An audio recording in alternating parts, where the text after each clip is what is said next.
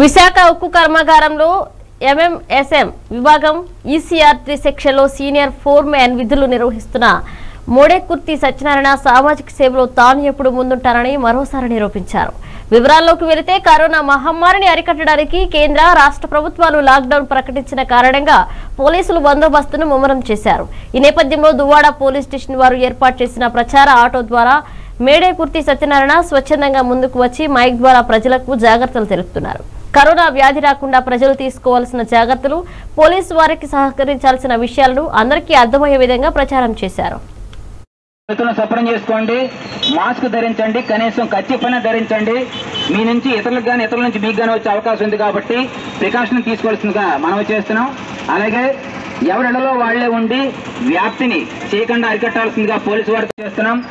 ఎప్పటికప్పుడు చేతులను శుభ్రం చేసుకోండి, రావద్దని పోలీసు వారు తెలియజేస్తున్నారు.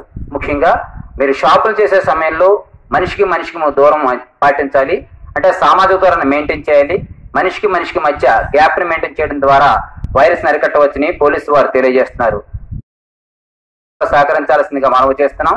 ఇది మన కోసం మనం చేస్తున్న కార్యక్రమం కాబట్టి ఇది మన కోసం అని తెలుసుకుని ప్రజలందరూ కూడా పోలీసు వారితో సహకరించాల్సిందిగా మనవి చేస్తున్నాం.